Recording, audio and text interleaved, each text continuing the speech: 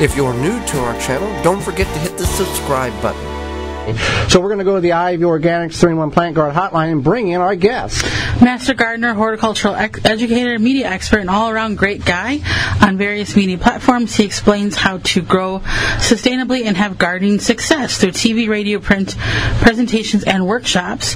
He uses gardening and greening to inspire people to get out and grow. William Moss, welcome to the program. And thank you for taking time to join us and our listeners and educating all of us with some of your garden wisdom. Oh, man, well, thanks for having me as always.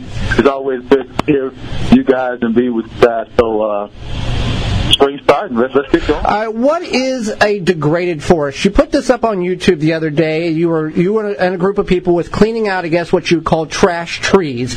What is the importance of taking care or cleaning one up if you have it in your backyard? Because wouldn't nature just take care of itself? What's the significance here?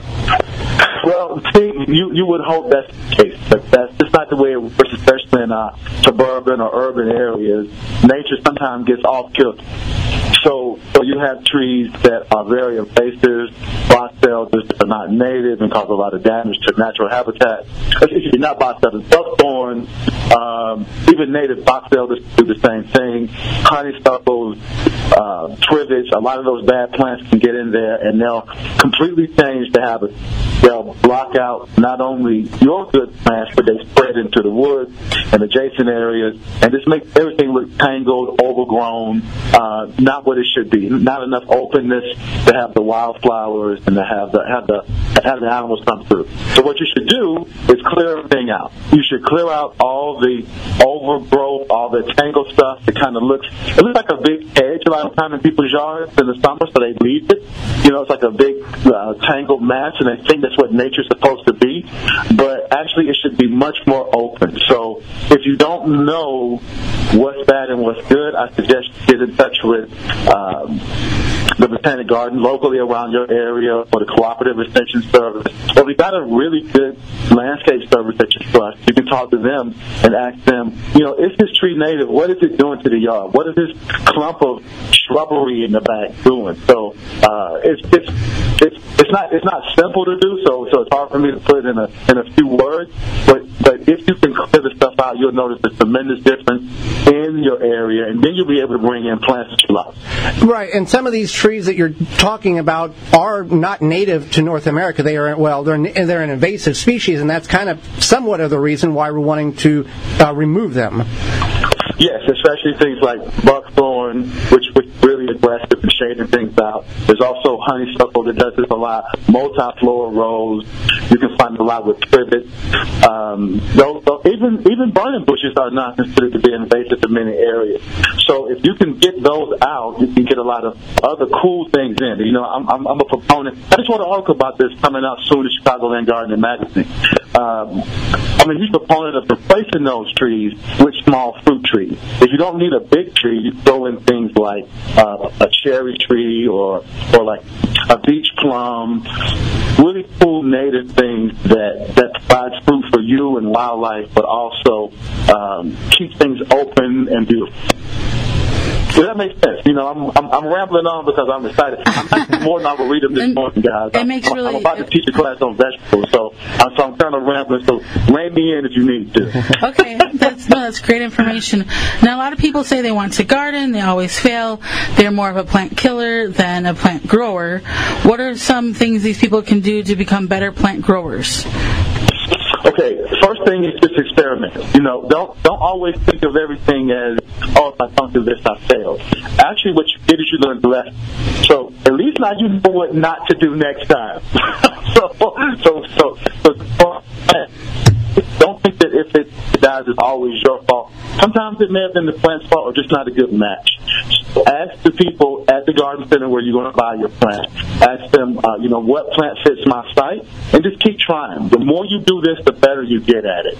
And also for people who really think, I can't grow anything, I have a completely dead thumb, well then get you some seeds. Seeds are cheap. You can try several things. You can spread spread them out and try them, and that way you haven't invested much money into it, and you get a chance to see how plants grow all the way from seed to harvest, or from seed to flower, whatever you're picking out. And just being there in that process and going through it, sticking with it through the whole season will teach you so much. So experience is the best teacher when it comes to gardening, and failure is a big part of that experience. So don't look at it as being negative. It's just part of the journey. Well, we had Shauna Coronado on the program a couple of years ago, and you're familiar with her, and she said you're not a good gardener unless you've killed about 1,000 plants. So, yeah, well, let's up that, because we were talking yesterday with some people from where I'm at, and I was saying that there's nobody that's killed more plants than me. I will take the claim to that. Well, William, what are some of your favorite vegetables to grow? I know that okra is one of them. You've encouraged us to grow that here, and we were successful with that here in Zone 5 in the Milwaukee area. What are some that you enjoy growing that you're like your go-tos that may be uncommon to others? So by that this morning, and my number one actually is the mossy winner of the year as performance is cheese pumpkin. I just love to grow the plant because it covers summer through fall with so many changes. First, you have these big, beautiful leaves, and in cheese pumpkins, the leaves are mottled. So you have these beautiful pumpkin leaves that have mottled colors and markings all along them. They can be as wide as a dinner plate, big as a charger. And then you have the flowers to come out, and the flowers can be 6 to 8 inches tall. Now, some people eat the flowers. I recommend only eating the males, because the females produce pumpkins, which start to develop right after that. And then you have these big, huge pumpkins that you can harvest all through late summer, going through fall into the frost. And cheese pumpkins are actually butternut squash that are flattened out, so they're not like jack-o'-lantern pumpkins. So it's like a big, squat butternut squash, and it'll keep for like 2 years if you keep it in the right conditions, and it's delicious. We make these beautiful pies out of them, and I'm telling you, Joey, if you could taste these cheese pumpkin muffins, you'll be a convert too. So cheese pumpkins are my favorite vegetable to grow that most people don't grow. Awesome. Now, just want to let everyone know we're talking with Master Gardener, horticultural educator, media expert William Moss. What are some of your major no-nos you see gardeners do early in the spring that they should not be doing? Well, a long time ago, I used to till my garden up, and I found from experience that the more you till, the more weeds you'll have that year. And also, you destroy the soil structure. Lots of plants, especially a lot of the greens that we grow, the broccolis, and even the okra, like a natural soil structure. So I'd say that tilling is probably one of the biggest mistakes that I see people do. Now, if you're a new gardener in a new space, I understand. But if you've been gardening in that same stage for a few years, rather than tilling, I'd much rather do like you guys do and just put down compost on top of the beds. And now you can pull that compost back when you plant your seeds, but tilling it just exposes so many weed seeds. That's probably the biggest mistake they make. And then over-fertilization. I see it all the time. You don't need to fertilize so much in the beginning, and then people forget to switch over and use less nitrogen in the summertime when trying to flower. You want to use heavy nitrogen early if you want to use it at all, for the plants to get green, but once they start that flowering and fruiting stage, you can ease back on that. And that's one of the reasons people have a lot of pests, especially in the late summer, is because they're over-fertilizing, and the aphids seek out that nitrogen. All that extra nitrogen you're giving the plant, all that rank growth is coming up, it's just calling aphids to it. So over-fertilization, tilling are probably the two biggest things that I see in the early spring. Now, we get this question. I see this question a lot on garden platforms or Facebook. I want to build raised beds, but I want to do it as cheaply as possible. Now, William, just like we know, you get what you pay for. What is the best way that people can put a raised bed in, but do it affordably? But when people say cheap, I'm thinking they're not going to have a good result at the end if they go the cheap route. Yeah, I think so too. And I've seen photos of you guys' beds, and your beds are nice. And sometimes you got to put a little more into it to get out what you want. So if you're trying to do it for like under $20 or under $30, you can get a kit, but those kits are usually smaller and sometimes flimsy. I find the best way to do it is if you're going to stay low, is you do it with cinder block, or if you're a builder or like to play with tools like I do, you can build it, and I choose 4x6 wood. You can build a 6-inch bed with just 3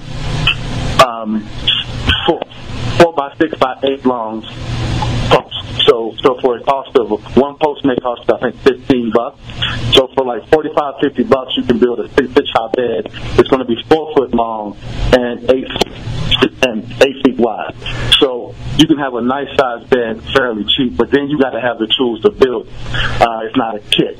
Like I said, you can get the kits, but they're not as good as building it yourself. I always prefer to build a raised bed because they last so much longer. Let me just tell you the story. I built raised beds for my mother-in-law's house. I call her my mom, in Chicago back in 1998 out of 3 boards. They're still there today. Still sturdy, still producing sunchokes, just like you guys, sunchokes, still producing carrots and tomatoes.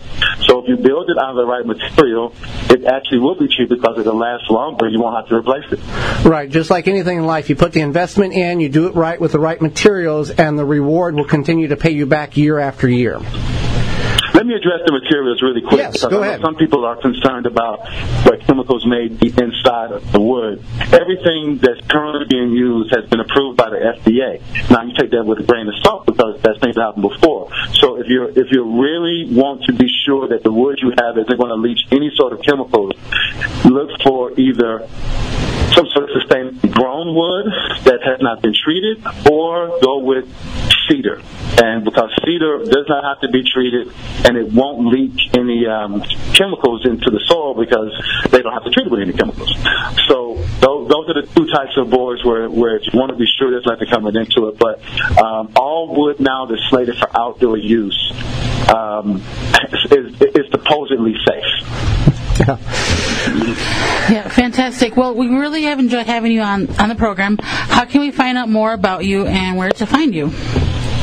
Well, you can always go to getouandgrow.org. Right now, we love people to come and sign up and register for the mailing list. And join me next week. I'll be down at Chicago Flower Garden Show all week doing their potting parties 4 times a day. I'll come down. We have a new theme this year where we're telling stories with our pots, and we're planting perennials that are going to last from year to year. And so people will have a little patch of their garden to tell a story about. Also on Facebook. You guys are Facebook superstars. I'm trying to get into it myself, so check me out on Facebook at William Moss TV or either at Get Out and Grow. Well, William, we greatly appreciate you taking time out of your day to join us and educate Holly, myself, and all of our listeners about more gardening information than what we're able to cover on the program. Thank you guys so much. I look forward to coming back and chatting with you. Absolutely. For more information, please visit thewisconsinvegetablegardener.com.